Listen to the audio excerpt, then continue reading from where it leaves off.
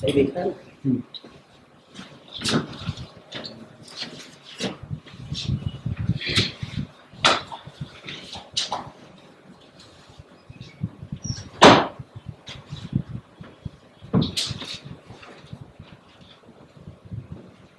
Chapter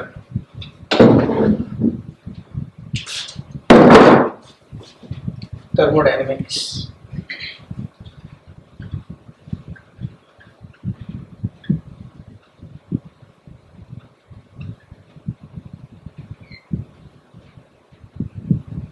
thermo का मतलब क्या होता है?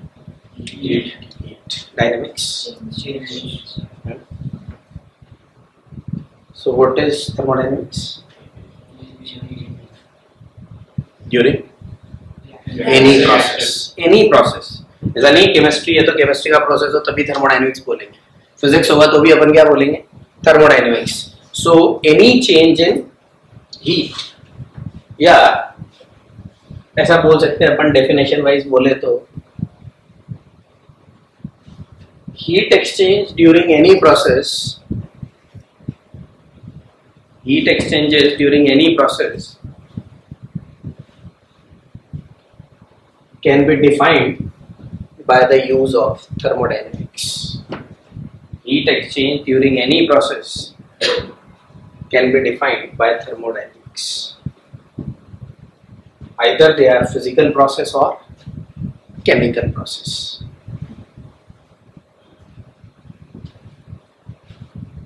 अब थर्मोडायनेमिक्स को अपन देखते कैसे हैं? तो थर्मोडायनेमिक्स में सबसे पहले जो अपन आएंगे वो किसके ऊपर आएंगे?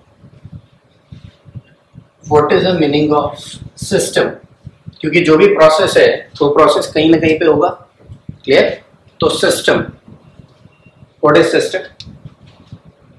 It is a part of universe which is under observation. Part of universe which is under observation. Part of universe which is under observation. अब यहाँ पे जो बड़ी इंपॉर्टेंट सी चीज है ना वो क्या है? सपोज अगर मैं आपसे बोलूं कि मैं इस पूरे रूम के इतने से पार्ट को ऑब्जर्व कर रहा हूं। क्लियर? मैंने अपने हिसाब से वो पार्ट बना लिया। बाउंड्री कहाँ पे बनाई मैंने? अपने उसमें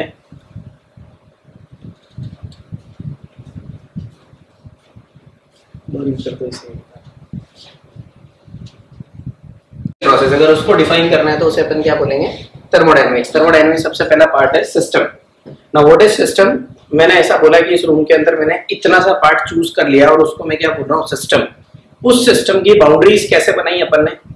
अपने माइंड में बना ली, क्योंकि अपन एक्सपेरिमेंट कर रहे हैं। तो आप जो बाउंड्री कंसीडर कर रहे हो ना, जरूरी नहीं है कि बाउंड्री कैसी होनी चाहिए आपकी? Physical. It may be imaginary boundary. तो बस इतना सा लिख लेना, सिस्टम में be bounded by either imaginary boundary और physical boundary.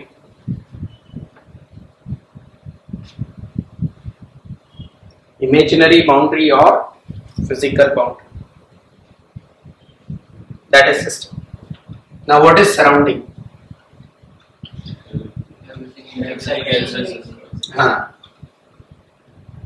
rest part of universe.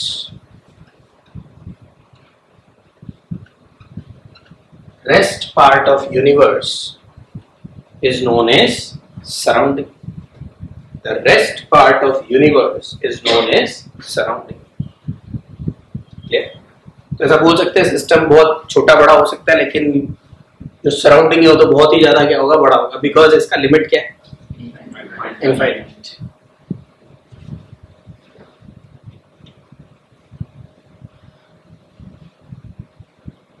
Now, in thermodynamics, generally we use three type of systems.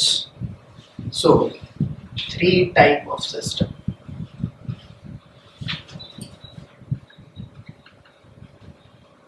First is open. What is open system? Exchange of matter as well as energy.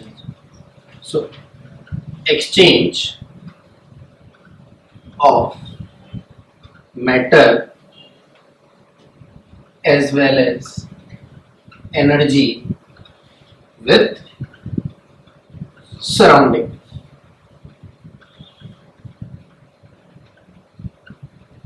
Clear? Exchange of matter as well as energy with surrounding is known as open system. Simple सा concept, घर पे चाय बनाते हैं अपन, open container में बनाते हैं, energy का भी एक्सचेंज होता है और मास का भी एक्सचेंज होता है. Energy mass, mass is matter. Energy और मास अगर दोनों का एक्सचेंज हो तो आप उसे क्या बोलोगे? Open system. Second one is closed system. क्या करें सिर्फ? हाँ, तो वहां पे वो जो अपन सपोज अगर टी बना रहे हैं तो उसके ऊपर क्या रख दो आप? हाँ, क्लोज कर दो उसे. अगर आपने उसे क्लोज कर दिया तो आप उसे क्या बोलोगे?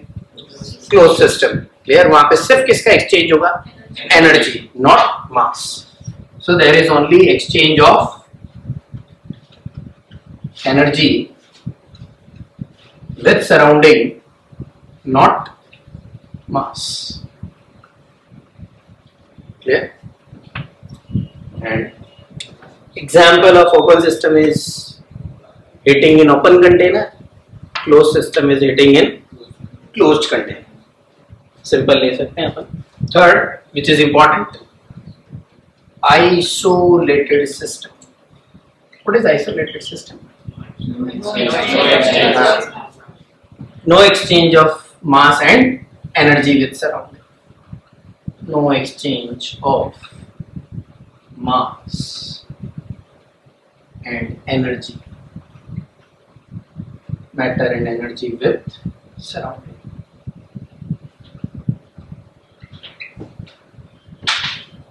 कब पॉसिबल है? अगर मास को अपन को करना था तो पहले किया अपन ने, सिर्फ क्या कर दिया? कंटेनर को close.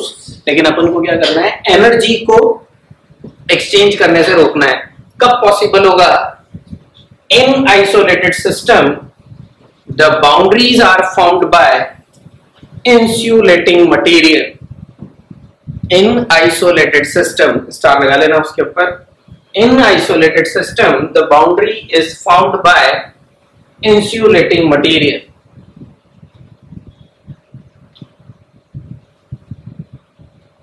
And in nature, 100% insulation is not there. मतलब कोई भी सिस्टम परफेक्टली आइसोलेटेड नहीं. तो अपन जो भी मानते हैं वो अपरेंट मानते हैं कि हाँ इसको अपन ने आइसोलेटेड मान लिया. क्लियर? तो आइसोलेटेड सिस्टम में क्या होगा? Q एक्सचेंज किसके बराबर होगा? 0. Here Q represent energy. Clear? तो जो आपका हीट एक्सचेंज होगा, एनर्जी एक्सचेंज होगा, वो कितना होगा? 0. अगर सिस्टम कैसा हुआ? Isolated. And example which is considered to be isolated is thermos flask. Best example जो अपन ले सकते हैं दैट इज थर्मस फ्लास्क, क्योंकि उसके अंदर अपन देखते भी हैं अगर गर्म खाना है तो गर्म ही रहेगा, ठंडा है तो ठंडा ही रहेगा. वो तभी पॉसिबल है जब एनर्जी का एक्सचेंज ना हो. Clear? So there are 3 kind of systems.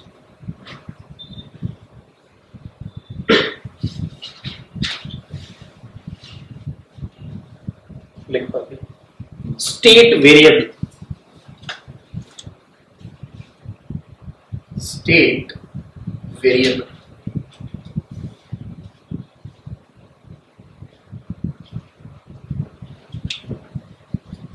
These are the quantities.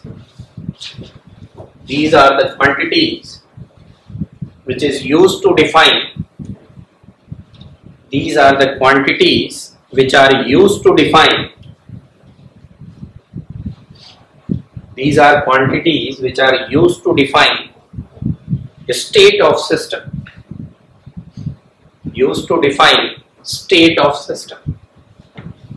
Thermodynamics के किसी भी प्रोसेस के अंदर अगर मेरे को स्टेट को डिफाइन करना है तो कौन कौन सी क्वांटिटीज अपन यूज में देते हैं?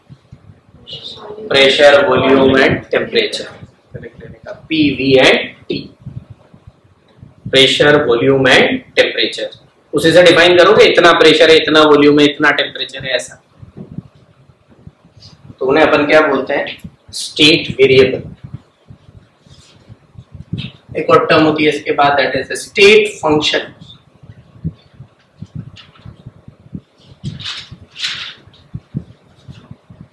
these are the quantities which depends on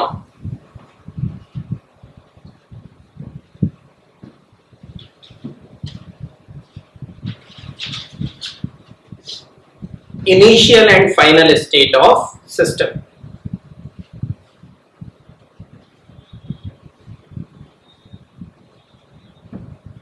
These are the quantities which depend on initial and final state of the system. Star लगा के, their value does not depend upon path. Their value does not depend on path. मतलब कोई भी process आपने कैसे achieve किया, इसको अपन अगर अपन सिंपल वे में समझाए तो आप जब फिजिक्स में पढ़ते हो ना तो कैसा पढ़ते हो?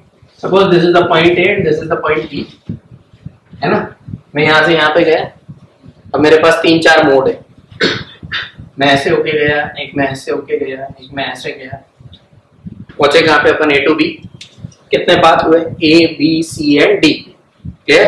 अब अगर मैं आपसे बोलूं कि यहाँ पे ये इनिशियल और ये final, what is the displacement of this particle, तो आप क्या बोलोगे?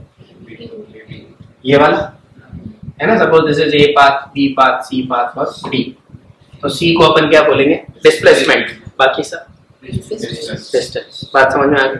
क्लियर? तो वो किस पे डिपेंड कर रहा है? डिस्टेंस, पाथ पे, जबकि displacement is independent on path. Likewise here also state function वो फंक्शन होंगे जो किस पे डिपेंड करेंगे?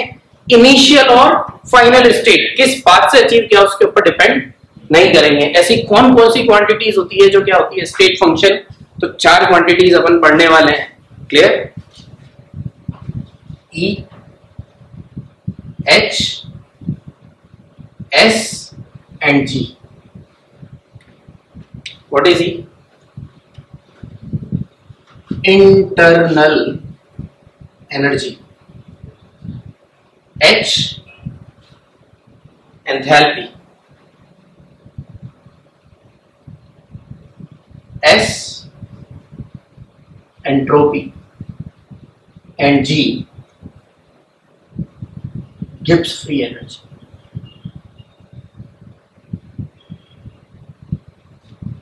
These are generally state function. ये सिर्फ किस पर डिपेंड करेंगे? इनिशियल और final state. So that is state variable.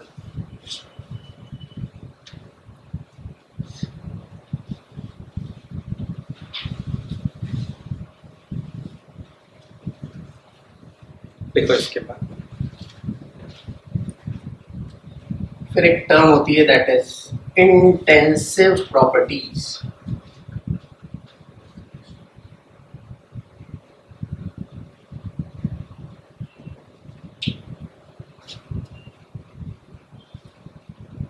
quantities which depend upon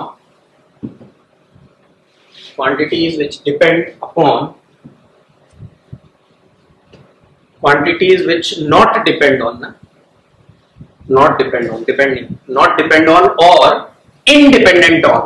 याद रखने का भी यही तरीका होना चाहिए, IN for intensive and IN for independent। So these are the properties which is independent on mass।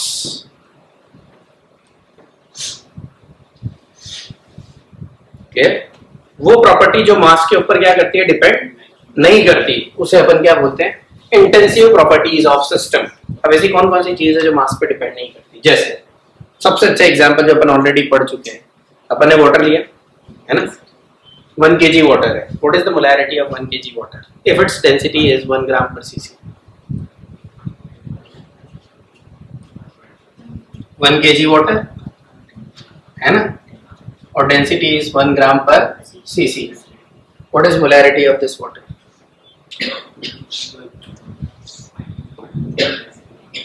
निकाल लो, फॉर्मूला लगा के। क्या फॉर्मूला होता है मोलैरिटी का? Number of moles divided by volume. निकाल। 1 kg वाटर का वेट कितना हुआ? मतलब वेट तो डायरेक्ट आ ही गया, 1 kg दिया हुआ तो मैंने, कितना हो गया? 1000 grams. 1000 divided by 18 divided by what is volume?